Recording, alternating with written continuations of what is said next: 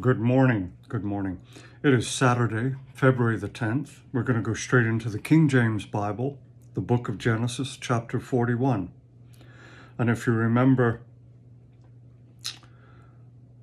that Joseph had interpreted the dreams of the chief baker and the chief butler. And the chief butler survived and was reinstated, and the chief baker was hanged. So we go into 41. And it came to pass at the end of 2 full years that Pharaoh dreamed. And behold, he stood by a river. And behold, there came up out of the river 7 well-favored kine, and fat-fleshed, and they fed in a meadow. And behold, 7 other kine came up after them out of the river, ill-favored and lean-fleshed, and stood by the other kine upon the brink of the river. And the ill-favored and the lean-fleshed kine did eat up the 7 well-favored and fat kine. So Pharaoh awoke. And he slept and dreamt the second time. And behold, 7 ears of corn came up upon one stalk, rank and good. And behold, I'm going to sneeze, sorry. 7 thin ears, and blasted with the east wind, sprung up after them. And the 7 thin ears devoured the 7 rank and full ears. And Pharaoh awoke, and behold, it was a dream. And it came to pass in the morning that his spirit was troubled. And he sent and he called for all the magicians of Egypt, and all the wise men thereof. And Pharaoh told them his dream. But there was none that could interpret them unto the Pharaoh. Then spake the chief butler, now he speaks up, unto Pharaoh, saying, I do remember my faults this day. Pharaoh was wroth with his servants, and put me in ward in the captain of the guard's house, both me and the chief baker. And we dreamed a dream in one night. I and he, we dreamed each man according to the interpretation of his dream. And there was with us a young man, a Hebrew, servant to the captain of the guard. And we told him, and he interpreted to us our dreams. To each man according to his dream did he interpret. And it came to pass, as he interpreted to us, so it was. Me he restored unto mine office, and him he hanged. Then Pharaoh sent and called Joseph, and they brought him hastily out of the dungeon. And he shaved himself, and changed his raiment, and came in unto the Pharaoh. And Pharaoh said unto Joseph, I have dreamed a dream, and there is none that can interpret it. And I have heard of thee, that thou canst understand a dream to interpret it. And Joseph answered Pharaoh, saying, It is not in me. God shall give Pharaoh an answer of peace. I need to underline that. And Pharaoh said unto Joseph, In my dream, behold, I stood upon the bank of a river, and behold, there came up out of the river 7 kine, fat-fleshed and well-favored, and they fed in a meadow. And behold, 7 other kine came up after them, poor and very ill-favored and lean-fleshed, such as I never saw in all the land of Egypt for badness. And the lean and ill-favored kine did eat up the first 7 fat kine. And when they had eaten them up, it could not be known that they had eaten them, but they were still ill-favored, as at the beginning. So I awoke. And I saw in my dream, and behold, 7 ears came up in one stalk, full and good. And behold, 7 ears, withered, thin, and blasted, with the east wind, sprang up after them. And the thin ears devoured the 7 good ears. And I was told this unto the magicians, but there was none that could declare it to me. And Joseph said unto the Pharaoh, The dream of the Pharaoh is one. God hath showed Pharaoh what he is about to do. The 7 good kine are 7 years, and the 7 good ears are 7 years. The dream is one. And the 7 thin and ill-favored kine that came up after them are 7 years. And the 7 empty years blasted with the east wind shall be 7 years of famine. This is the thing which I have spoken unto Pharaoh. What God is about to do, he showeth unto Pharaoh. Behold, there come 7 years of great plenty throughout all the land of Egypt. And there shall arise after them 7 years of famine. And all the plenty shall be forgotten in the land of Egypt, and the famine shall consume the land. And the plenty shall not be known in the land by reason of that famine following, for it shall be very grievous.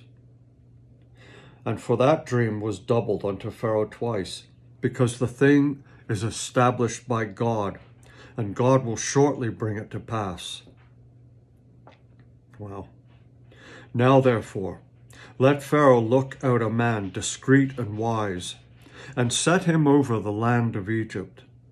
Let Pharaoh do this, and let him appoint officers over the land, and take up the 5th part of the land of Egypt in the 7 plenteous years.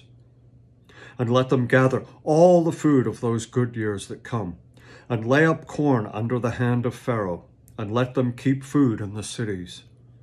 And that food shall be for store to the land against the 7 years of famine, which shall be in the land of Egypt, that the land perish not through the famine. And the thing was good in the eyes of Pharaoh, and in the eyes of all his servants. And Pharaoh said unto his servants, Can we find such a one as this, a man in whom the Spirit of God is?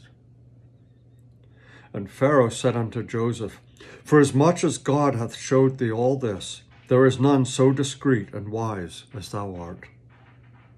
Thou shalt be over my house, and according unto thy word shall all my people be ruled. Wow. Only in the throne will I be greater than thou. And Pharaoh said unto Joseph, See, I have set thee over all the land of Egypt. And Pharaoh took off his ring from his hand, and put it upon Joseph's hand, and arrayed him in vestures of fine linen, and put a gold chain around his neck. And he made him to ride in the 2nd chariot which he had. And they cried before him, Bow the knee, and he made him ruler over the land of Egypt. And Pharaoh said unto Joseph, I am Pharaoh, and without thee shall no man lift up his hand or foot in all the land of Egypt. And Pharaoh called Joseph's name Zaphenath-Paneah, and he gave him to wife Asenath, the daughter of Potipharah, priest of On. And Joseph went out all over the land of Egypt. And Joseph was 30 years old when he stood before Pharaoh, king of Egypt. And Joseph went out of the presence of Pharaoh, and went throughout all the land of Egypt. And in the 7 plenteous years the earth brought forth by handfuls. And he gathered up all the food of the 7 years which were in the land of Egypt, and laid up the food in the cities. The food of the field which was round about every city he laid up in the same. And Joseph gathered corn as the sand of the sea, very much, until he left numbering, for it was without number. And unto Joseph were born 2 sons before the years of famine came, which Asenath, the daughter of Potipharah, priest of On, bare unto him. And Joseph called the firstborn Manasseh. For God, said he, hath made me forget all my toil, and all my father's house. And the name of the second he called Ephraim. For God hath caused me to be fruitful in the land of my affliction. And the 7 years of plenteousness was in the land of Egypt were ended. And the 7 years of dearth began to come, according as Joseph had said. And the dearth was in all lands, but in all the land of Egypt there was bread. And when all the land of Egypt was famished, the people cried to Pharaoh for bread. And Pharaoh said unto all the Egyptians, Go unto Joseph, what he saith to you, do. And the famine was over all the face of the earth.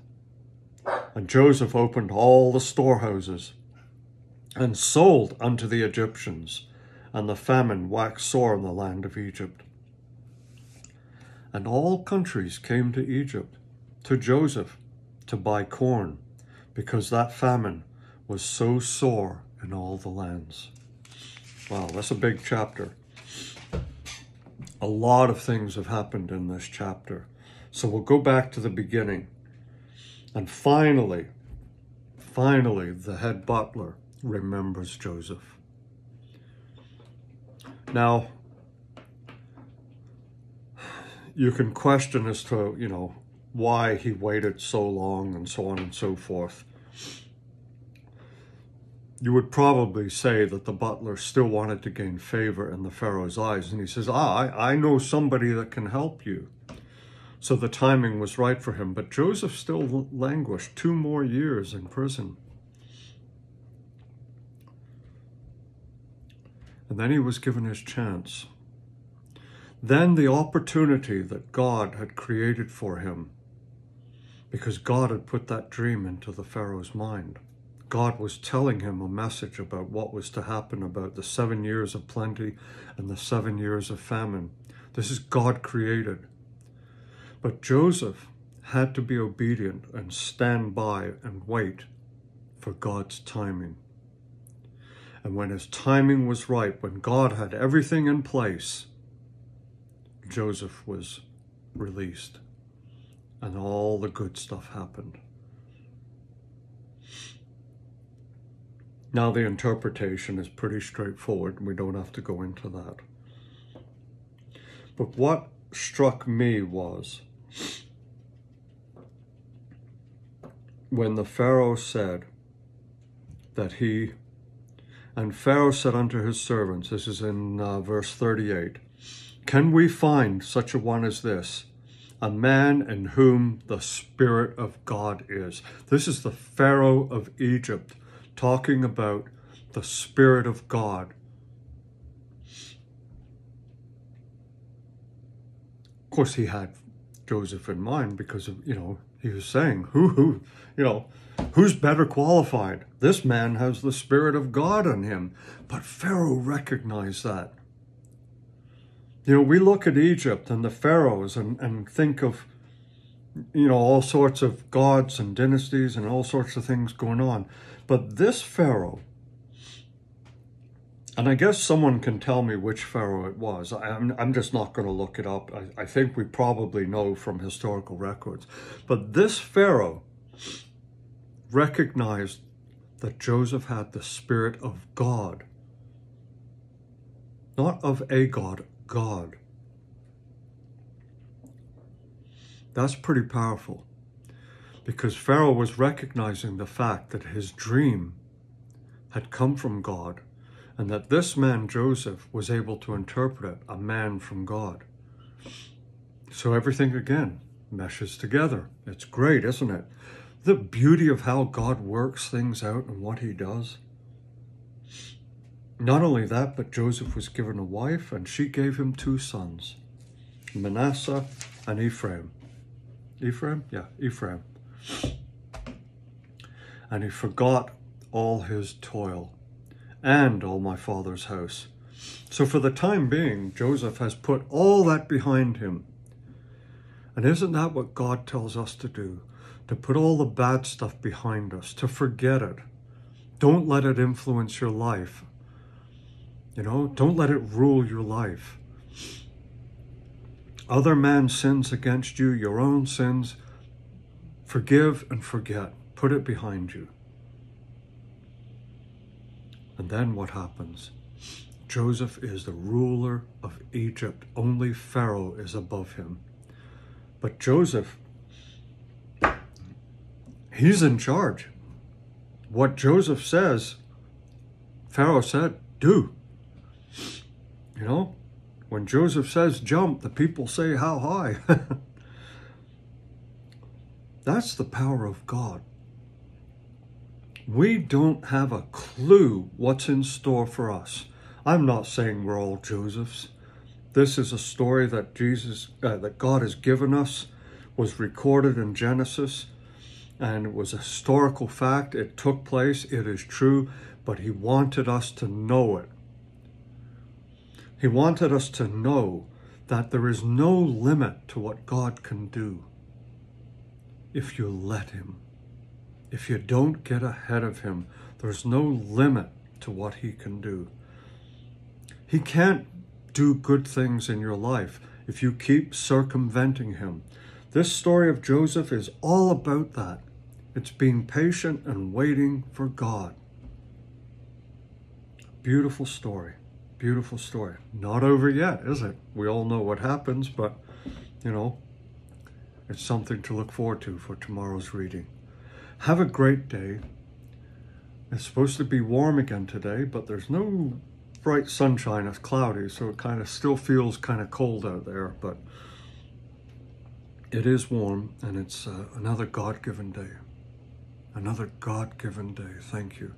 Having these temperatures in the middle of February. Wow. Never known it.